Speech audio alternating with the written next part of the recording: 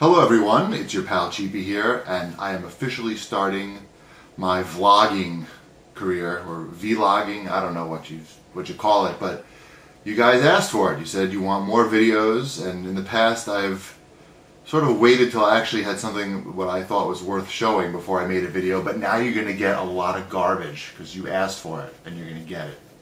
I think the first thing I wanted to do when I'm starting my vlogging series is just give you an introduction in case you don't know who I am, who you're looking at. I would tell you my very quick story. Most people know me through the website cheapgamer.com, which is this website right here, which I started in 2003. And it's a video game deals shopping site. So we list video game deals and tell you where all the cheapest games are for your budget pricing needs. So like I said, I started that in 2003, and in late 2005 I moved to Japan with my wife, and a lot of people ask me, hey Cheapy, why'd you move to Japan? And now I'm going to tell you. So my wife is a Japanese woman, and we met in New York, and she's a lawyer. And for her career, it's much better to be here in Tokyo, where there are a lot of great jobs that she can get, as compared to New York, where there are just a few great jobs for a bilingual attorney who is admitted to the bar in America.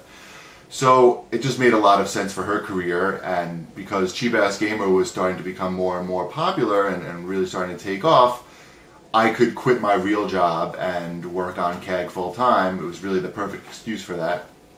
And it doesn't really matter where I am. I can, as long as I have an internet connection, I can do it. And you know, it was really just an opportunity we couldn't pass up. You know, the company that my wife was working for was paying for the move, and you know, it was just, how often do you get a chance to move to a great foreign country like Japan? So we did that, and so in 2005 we moved here, and we moved to the east side of Tokyo in an area called Kotoku, which there are not a lot of foreigners in that area. In fact, we moved into a very large 30-story apartment building, and I was the foreigner. I was definitely the only, you know, American guy. There might have been a few, you know, Asian foreigners there, but definitely I was the only white guy, the only American guy in the building, and really in the whole town that we were in there weren't a lot of foreigners, so I definitely felt like I stuck out a lot there. And you know, when we had Ty, he got a lot of attention too there from all the old ladies there. They were always pinching his cheeks and stuff. And anyway, so in 2010, so we lived there for about almost 5 years. Something like that. And in 2010, my wife got another job, and we wound up moving to Minatoku, which is a much fancier area in Tokyo. It's basically she got a new job, and her office was located here. So it would be a very long commute for her if we stayed in Kotoku.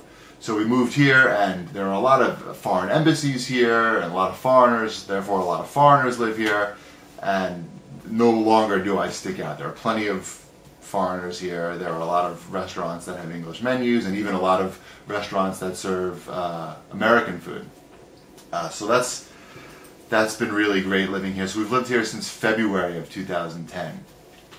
And one day I'll give you a tour of the apartment. Not today. It's a little messy. But I don't know. That's why I'm in Japan.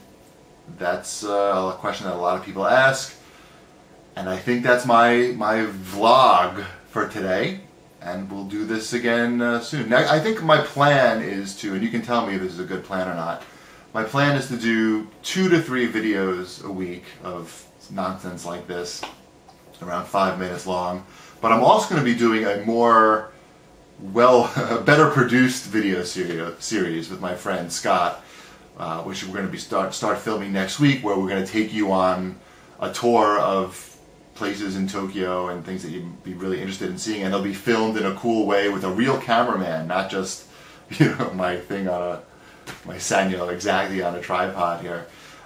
So that's going to be really interesting, and that I think will offer on my YouTube page, and also on iTunes. This I think I just will stick with iTunes as people requested. And that's it for today. So we'll see you next time.